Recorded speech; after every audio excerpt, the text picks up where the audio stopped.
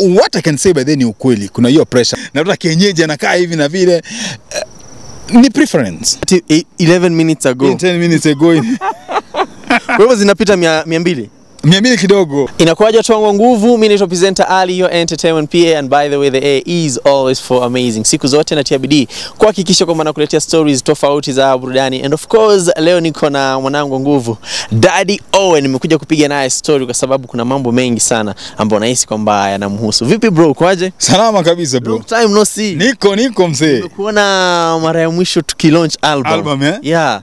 Niko bro. Life imekupelekaje? Ananipeleka fiti sana, but this is complain because so far progress nimepiga tangu last year, this year, and as we all know, Kenya ni kama ndo tumeanza mwaka because elections zimeisha, sasa kila mtu sasa government imeanza kufanya job. So all of us we can say we are blessed, we thank God because of the peace na maisha iko power. Yeah. Kama tulivyozungumza, it's been I think zaidi ya mwaka tangu wachie the album.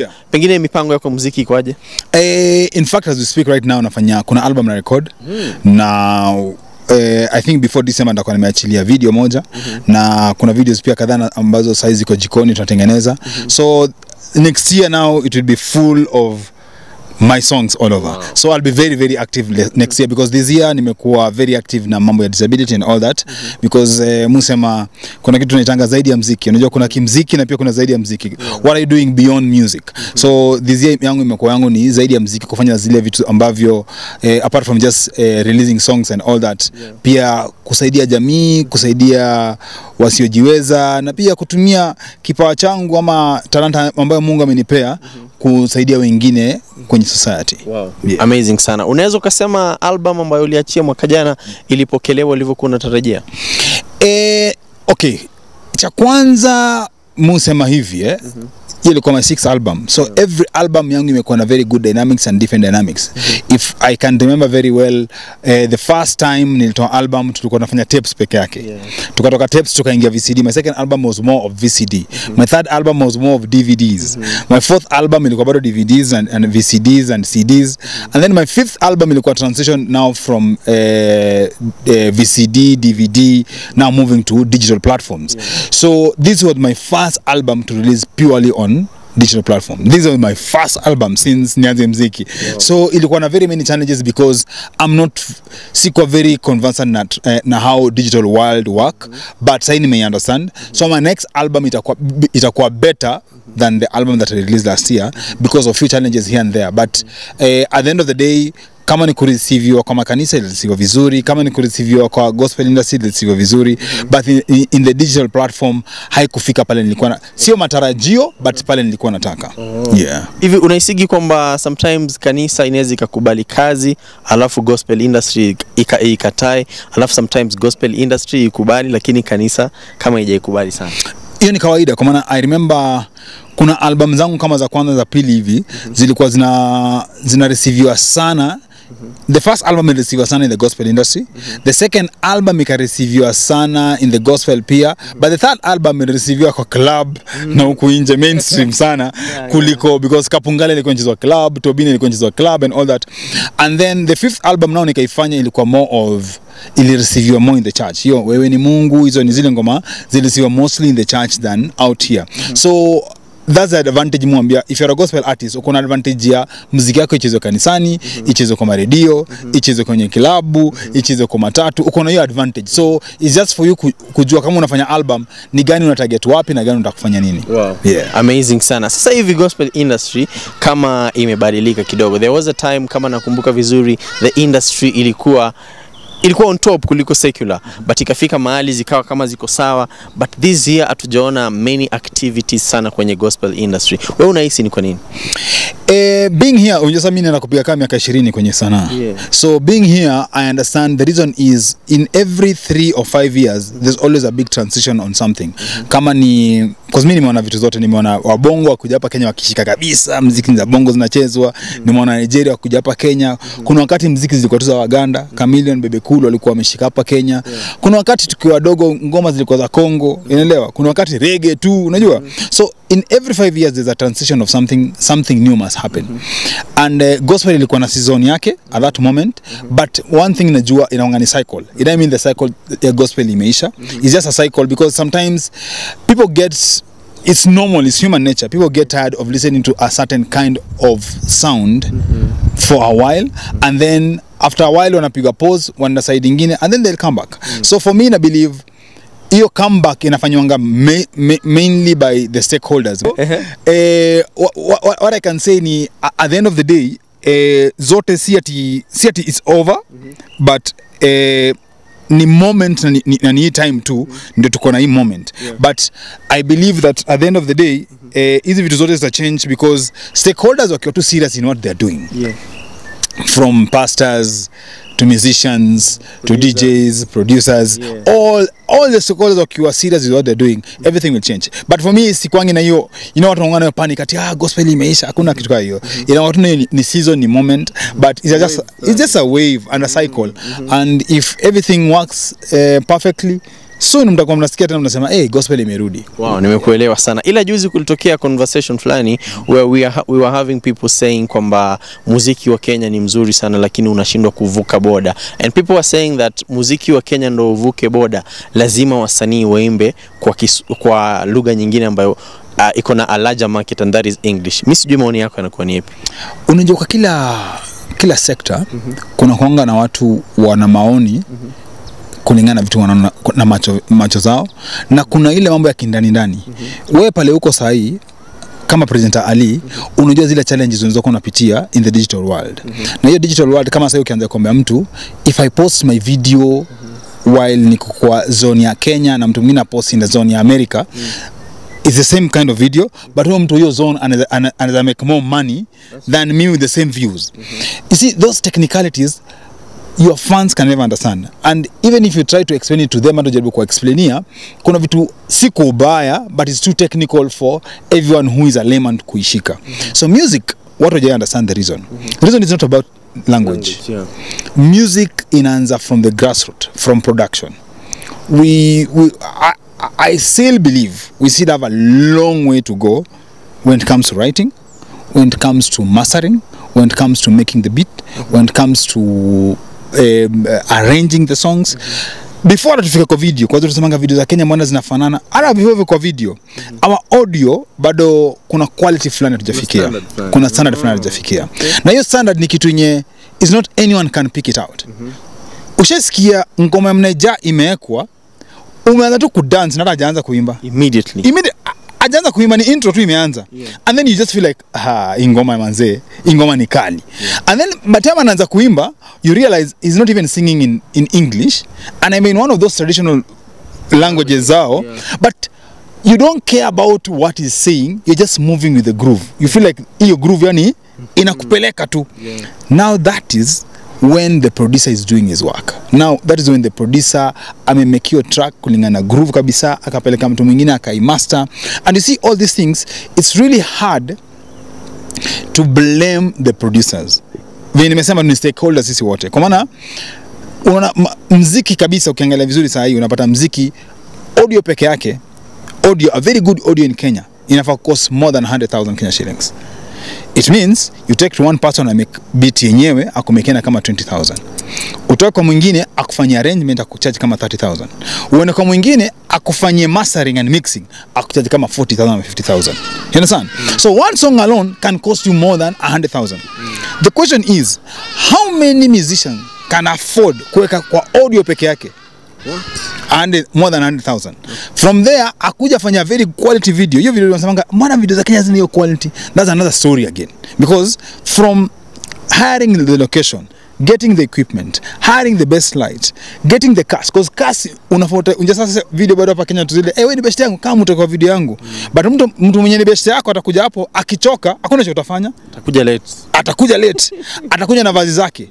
Wale wa majuu unajua paka hizo mavazi zimenunuliwa na set designer. Umeelewa? Kuna mtu ametengeneza hiyo set venye inafaa kukaa, kuna costume designer amesema wewe utavaa black pale, wewe utavaa white, utavaa grey, all out unafaa kulipo. But hebu piga hesabu yako, hiyo video inaingia kama mita na. So ikishaingia mita na unafanya audio pia ikuje kama 100,000, unapata one full song itakosa kama 1.2. Wewe ni msanii mdogo, hata hujaanza kupata pesa. Before ufike hiyo level, Umenelewa? Yeah. So for the quality that Kenyans demand, it's more technical than just saying Kenyan musicians are not writing songs in English, ama Kenyan musicians are not good songwriters, ama producer wa Kenya wako chini. Because you see, what I've just mentioned, like 5 categories. I've mentioned writing, you know, a professional writer kuandikie. I've mentioned now recording, I've mentioned now arranging, I've mentioned mastering. Au not different. But hapa Kenya, wewe na producer wako ndio mtafanya hizo kazi zote. Wow. Because producer ata record, ata make beat, ata master, ata mix, ata arrange, yeye anafanya hizo vitu zote. So you see, na sasa hiyo unamlipa as an artist, unamlipa kama 20,000. Don't expect magic bana. Umelipa 20,000. True. You understand? Yeah. So our fans, sometimes the technical bit behind what is going on behind the scenes. Yes. Okay, amazing sana. Hiyo nimeipata vizuri. Sikuwa nimeelewa. Ila kuna issue ambayo imekuwa ikitrend sana kwenye mitandao, and of course pia nikaona ni vizuri sana nikuulize. Umesema kwamba pressure iko kwenye familia kwamba lazima utafute mke. Kunaenda aje huko? Hiyo ndio imekuleta hapa. Hizi zingine zilikuwa tu ni preamble kupeleka pole pole kabla tufike. Sawa. What I can say by then ni ukweli. Kuna hiyo pressure, of course. My mama kwa zile za mbana moja kama ilisambaratika, mbana imefika wakati sasa kuna nafasi wewe ni mwanaume, tafuta mtu mwingine ukae naye. But pale mimi kwa kweli naweza sema ni si pressure rahisi venye watu wanafikiria, kwa maana pia wewe mwenyewe as a person kuna vitu mingi lazima ufanye zifanyike kwanza before useme now if you're jumping on to something else. Yeah, so it's not something that you can just wake up in the morning and decide even though kunaenda. So of course nikaulizwa nikasema natafuta demo anakaa hivi, natafuta kienyeji natafuta kienyeji anakaa hivi na vile. Ni preference. Watu wanaweza kwa nini? Nikamwambia ni preference. Kila mtu uko na preference yako, because unaamini kuna mtu wako mahali sana anasema mimi nataka dem fupi, nataka dem refu, nataka sana. Ni preference. So it's just because where I am in the society, ndio wanaweza kwa nini ndio, but ninasema tu preference yangu. Leo ushago, nataka mtu atanipikia chakula zangu za kienyeji, nataka sana. Na who said, unajua watu wanafikiria mimi sijui na define kienyeji akasema kienyeji akwe mtu hajasoma. You can be mtu mwenye ushago lakini umesoma. You can be, you understand? And when it comes to complexion, it's just more of preference. Yeah. Ila kuna watu wamejitokeza pia na offers. Sijui umezipata? Manzi ni kibao. Ni kibao. Kama ngapi hivi kihesabu? Naweza kuonesha inbox yangu hapo ushtuke bro. Zinafika 100? 100 tena? 100 ni kidogo bwana Wacha bana. Fungua tuone bro. Walai, lakini iko between me and you, of course. Sky chini aseme jamaa tena anaenda kutuanika bana hizi ana kufungulia kizi kufungulia majina uone tu vile vitu zinakaa huko ndani. Naelewa hakuna jina la kuonyesha, lakini enda scroll tu uone venye kuna kaa. Sasa unaona ukikuja hapa unaona unaona hizo zote mpaka tukiendelea hizo zote wacha turudi hapa hizo zote hata sifunguana hata ukisoma tu juu unajua tu nini anasema. Na hii 11 minutes ago 10 minutes ago wewe zinapita 200 kidogo 500 hiyo nyo tangu juzi zimepita kwa sababu kama hii page peke yake ni 36 messages. So ukiscroll ni another 36 ukisonga hivyo na nikiscroll tuseme 1,000 maybe what wanataka Vienyeji inaonekana wamejituma. No, unajua kwangu si ati nimekaa chini na furahia ama nini. Mimi kwangu nilisema, you see for me I didn't say I'm applying ama watu wa apply. Mimi niliulizwa.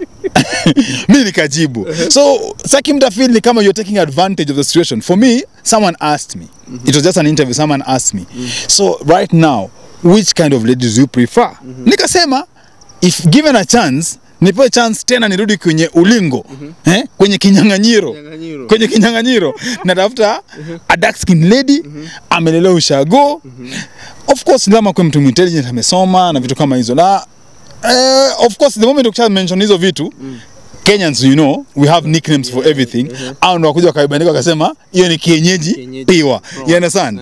So that's someone just asked me and I gave an answer, and of course Kenyans concluded. So I'm not here to take advantage of anyone or anything or the situation or kufanya Cause hata ukiangalia hizo messages hakuna message nime reply cause I just said what I prefer, but I'm not here to play around with people's hearts. Pengine kwenye hao nini unaweza sample ama uangalie ama wewe utaki hata kwa mitandao. Unajua mimi niliulizwa swali lakini hao wameapply. Mimi ilikuwa sikusema ati kama you are a dark skin lady somewhere from where please apply, I'm looking for you. I didn't say that.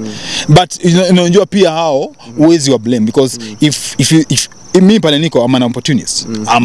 If you ask my friends will tell you Owen akisikia tu kuna deal mali Owen uko ndani. I'm an opportunist. So I can't blame them. I can't blame them because they've seen an opportunity and it's okay. Nimeona pia Pretty Vish ameapply. Unamjua Pretty Vish? Najua Pretty Vish.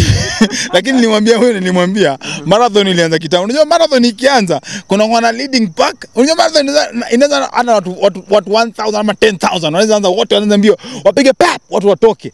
Na wakitoka after 1 hour unaona kuna the leading pack, kuna ile ya katikati, kuna hapa na kuna ya mwisho. Sasa marathon ilishaanza. Kuna leading pack already. Sasa yeye ndo anataka kuanza marathon. Yeye anataka kuanza na leading pack kisha. Kuna mwingine pia sijui ametokea kaunti gani alikuwa ameshika tu hivi. Wanakuru. Umemuona pia? Nimemuona sasa hivi. Nimemuona sasa hivi. Nikasema venye nimesema tu. Point yangu ni I'm not here to play around with people's emotions. Ni at the end of the day everyone watu wana apply, watu wana take advantage of the situation and you can't blame them because of course I was asked and I responded. So mimi nilisema tu but I'm not here to play around with someone's emotions. I want to make it very clear I'm not here to play with people's hearts or people's emotions, but mtu akifeel anafeel it's okay for them to say ama to express themselves, it's fine. Okay. It's fine because it's of course it's a free world. Yeah. Pengine haitapita lini tuseme mwaka miezi 6 tukuone na mtu. Mambo ya roho bwana huwezi jua. Mambo ya roho. Kesho. Mambo ya roho. Mambo ya roho. Mswahili alisema kipendacho roho ndicho dawa. Kabisa. Bas. Amazing sana. Nimekuwa nikipiga story na Daddy Owen, a very interesting conversation. Waliokuwa wana apply niko sure kwamba mshapata jibu lenu. Anyways, zungumza na mashabiki zako. To all my fans, all I can say is this moment things are happening so fast. I want to make it very clear by the I'm not here to take advantage of anyone. I'm not here to play around with someone's emotions or kucheza na roho ya mtu because I know how matters of the heart can be very painful and how emotions, if someone play around with your emotions, how they can really hurt you. Siko hapa kucheza na emotions za mtu ama roho ya mtu ama kumchezea mtu kivyovyote vile. I'm just Daddy Owen, a gospel musician, and I still spread the gospel of the Lord. Na bado mimi ni mwanamuziki napiga injili na at the same time I'm still helping the children who are born with disability. I'm still helping persons with disabilities and I'm still a leader in my own capacity in this country. So chochote inaendelea. Mwenyewe amesema it's a free world. It's a free world. Yeah. Ya mwisho hii kabisa ya mwisho. Jamaa wako juzi amesema he's worth 50 billion. Ringtone, utamwambia nini? Ni kweli unahisi ni kweli? 50 billion. 50 what? Billion. 50 billion. Nyie mnajua 50 billion na unajua naogopa kusema na mdomo wangu. Wacha niachie tu hapo. 50 what? Billion. Tuachie hapo. Thank you very much. Asante sana. Mimi ni presenter Ali, your entertainment PA. Kumekuwa na giza kidogo. Anyways, the A is always for amazing. Behind the camera ni mwanangu nguvu anaitwa Obai ama presenter Obai aka Obize. Siku zote ukitaka kufanikiwa usipende kusifiwa. I'll see you guys in the next video.